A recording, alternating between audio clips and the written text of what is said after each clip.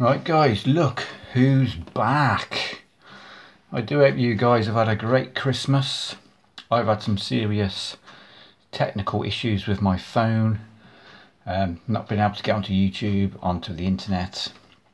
I'm not sure what's going on, but I'm back. Now, I've got to apologise for two reveals I have not made. The first one was a cut to any card. Remember this card, shuffle it. Just so that you guys know, it was a stack deck and it was the Bart Harding stack. I haven't got time to go into that now because I wasn't sure even if my phone was going to work tonight, so I'm not really set up for it. But if you know the Bart Harding stack, if you know what this card is, you can work out what this card is. And it's good with the stack that the cards can be cut, and you could even spread the cards if you want to show at the beginning, because it won't look like there's a stack, but that was the Bart Harding stack. The other trick you would have seen a couple of days ago, that was a trick I uploaded to YouTube a month ago, something like that. It was kept private, forgot about it. When I was having those issues, I thought, oh, I've got to find something to upload, so I uploaded it.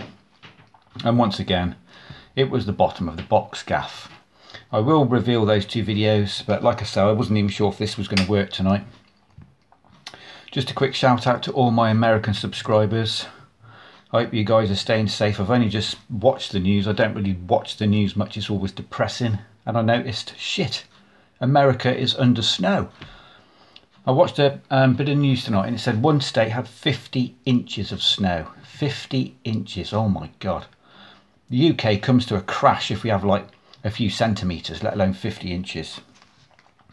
So what can I do? We're going to do 3 simple fake cuts that every magician should know, and they look not too fancy. Sometimes if you've got loads of fancy moves, your spectators thinking he can handle the cards, you know, they're going to know that you can do fake cuts and shuffles. But if it's just a nice simple fake cut, half the time the spectator will not notice a thing.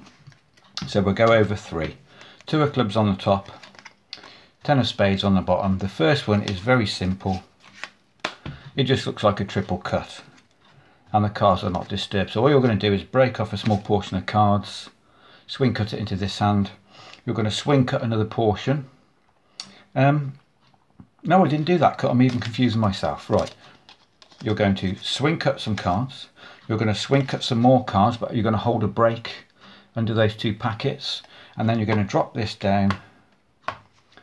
So in a fluid motion, it looks like that. So you're going to swing cut a portion of cards, a third of the deck, swing cut another third of the deck, but you're going to maintain a break between those 2 packets. This packet will just get dropped on the floor.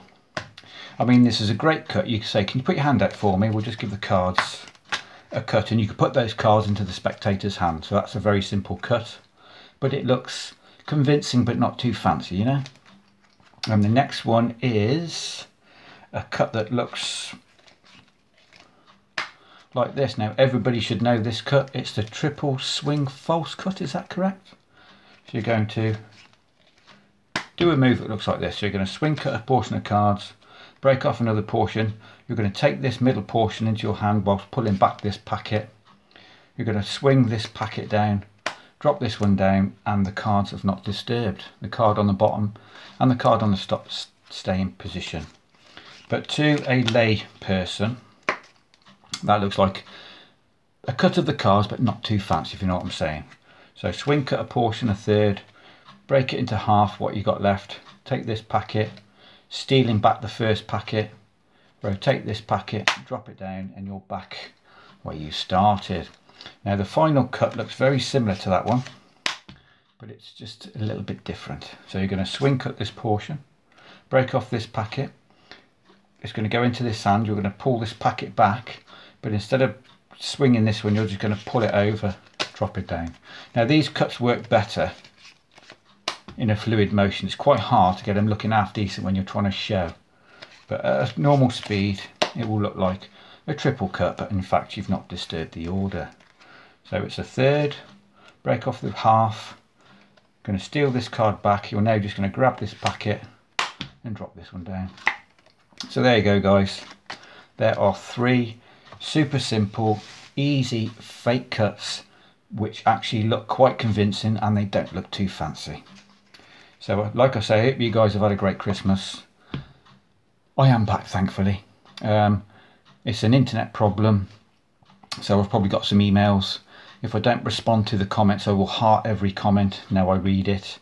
And yeah, we're back. So I'll sort out those 2 reveals for you, and we'll see you tomorrow. Good to be back. Cheers.